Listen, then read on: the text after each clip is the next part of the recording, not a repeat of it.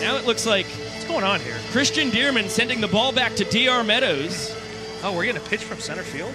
Bill Leroy holds up a fastball sign.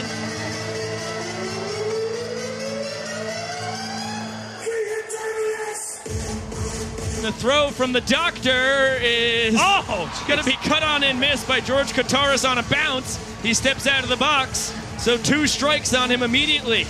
1-2 count now. The longest strike in the history of baseball right there. That's for sure. a fact. 100%. So a 2-2 count on Kottaras, who is one of the legends of Banana Land. That's a cut and a miss. Phenomenal.